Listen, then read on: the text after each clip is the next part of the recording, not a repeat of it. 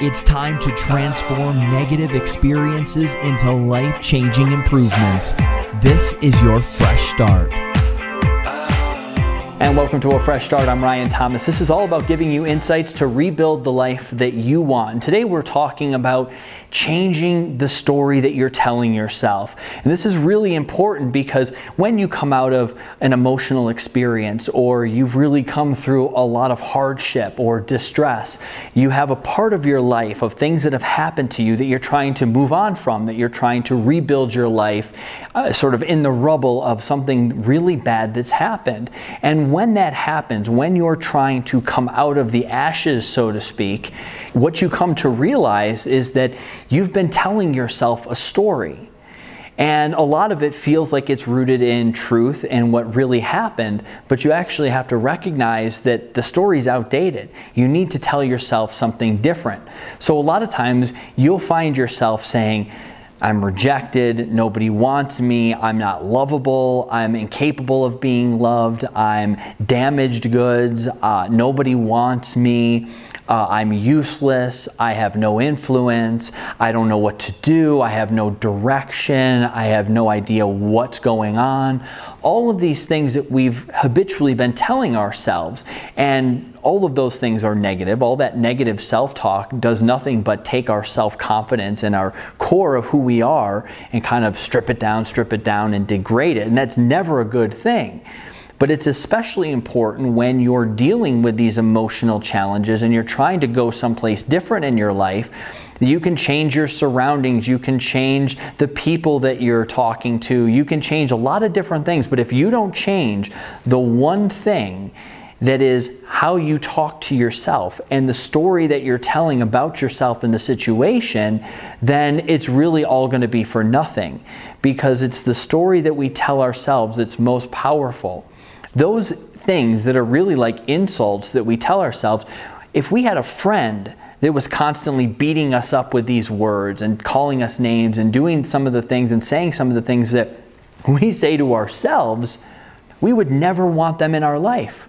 We would banish them. We would tell them, with a friend like you, who needs enemies? Yet every single day, we're with ourselves. And we say this stuff over and over, these negative things that reinforce this belief that we have no control, that we are constantly being victimized. And I can understand where the emotion comes from, but when we look to solutions, we realize that has to change. So you have to start telling yourself a different story. The story that you have to tell yourself is, I am good enough.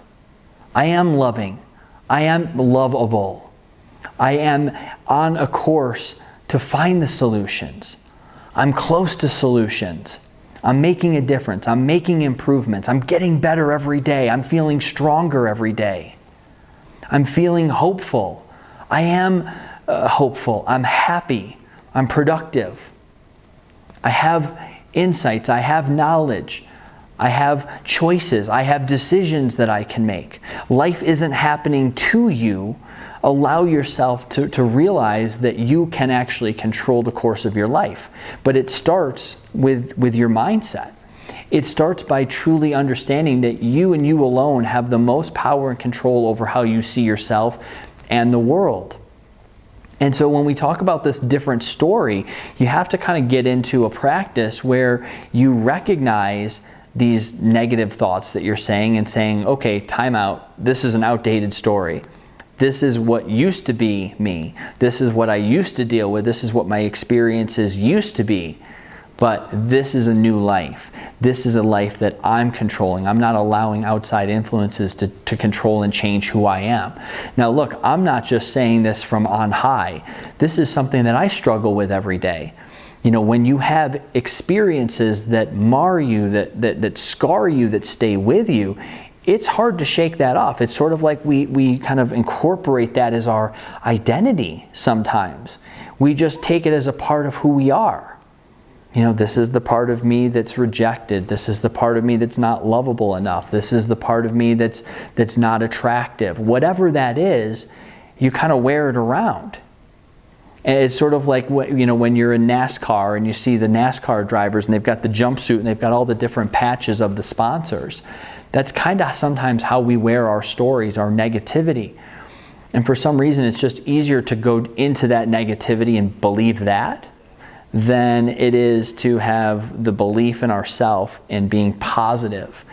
And if you can start to recognize that out of everything that goes on in life and all the things that you can control and that you can't control other people, you can't control circumstances, you can't control outside universal influences. The only thing that you really have true control over is yourself and your mindset and your self-belief.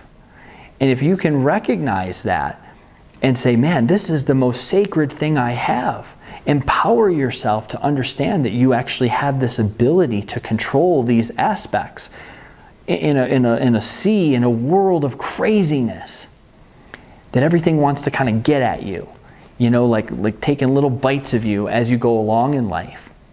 Just don't accept that. Realize, yeah, that's going to happen. It happens to everybody. But what doesn't happen to everybody is to build this belief and create a mantra for yourself. Whatever those negative things are, replace them with positive things. You can't just simply stop doing and saying these negative things. You have to replace it. Your brain needs something to replace it with. So find a mantra. If you're dealing with sickness, with stress and anxiety, tell yourself, I am healing. I am getting stronger every day. I am mending. If you're somebody who feels like you're in no man's land, you don't have direction, you don't know what to do, don't keep saying that to yourself. Keep telling yourself, I'm closer to a solution. I'm making progress. I have direction. I'm feeling strong. I'm feeling confident.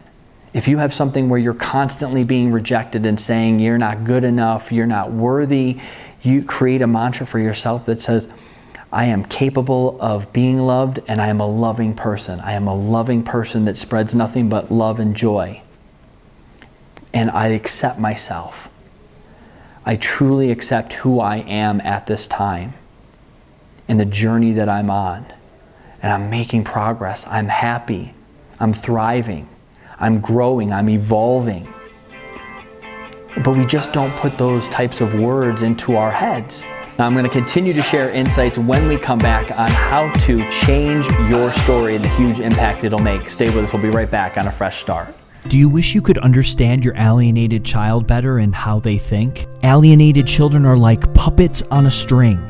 In my book, The Alienated Mind, I give a complete breakdown of how the parent is stripped of all influence and completely dehumanized in the mind of the child, and how the alienator can transform a loving child into someone who says and does hurtful, awful things. And I would know because I was that child. Understanding your alienated child better will help you reach them. The Alienated Mind, a new book and audiobook available now. And welcome back to A Fresh Start. I'm Ryan Thomas. Today we're talking about how to change your story. Getting rid of this old negative mantra that you're constantly feeding and telling yourself, and actually replace it with something positive. Actually replacing it with something that's going to help and nourish you, not hold you back and drag you down. So if you can do that, and if you can actually acknowledge the fact that you control the story that you tell yourself, it doesn't matter what other people think of you. Other people are always going to be trying to put their stuff on you. And a lot of time I call that the impact zone, where you can just tell that somebody else who's got a negative story, well, they see everything negative and they want everything to be negative. Misery loves company, right? And so you're walking in there and they're, rah, rah, rah, and it starts affecting you. It drags you in, it sucks you in. And then that pairs with your stories. Oh, see, this always happens to me. This is something where you can actually say, I don't have to accept it. I don't have to be in your impact zone. I'm in it right now. I'm going to step back because I'm not staying here, because I'm doing my own thing.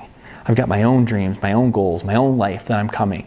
I came through all of this stuff, all of these negative things, and yes, I felt really bad and really crappy, and sometimes I still do, right? but I'm not going to let it be who I am. I'm going to rise above it. I'm going to focus on telling myself a different story, a positive story, and nothing you can do can touch it. And again, keep believing, keep saying it over and over until you actually believe it. You know, sometimes we have to have that repetitive nature that's showing us, hey, yeah, I'm above this. I can get beyond this. I'm stronger than this. Eventually you will be stronger than this. It's going to take a little time. It sometimes does, but that self-belief it's a process. So look at it as a process that you need to recapture your life, and again, to create that new beginning, to reboot your life. And I think that when you start changing your story, how you see the world changes, how the world sees you changes, and the ultimate goals of your life begin to evolve and change around what you want, not what other people think that you should have. So I hope this insight helps. Again, I'm Ryan Thomas for A Fresh Start, and I'll see you soon.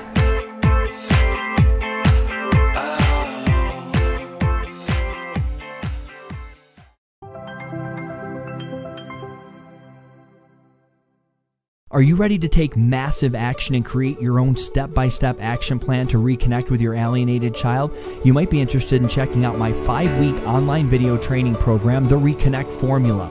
Discover what to say, what not to say, how to use email and text to communicate better, and how to use social media to influence your child even if you've been blocked. This is the culmination of my experiences as an alienated child who reunited to help you build the relationship with your child again and get one step closer to reconnecting. So go ahead, check out my 5-week online video training program, The Reconnect Formula.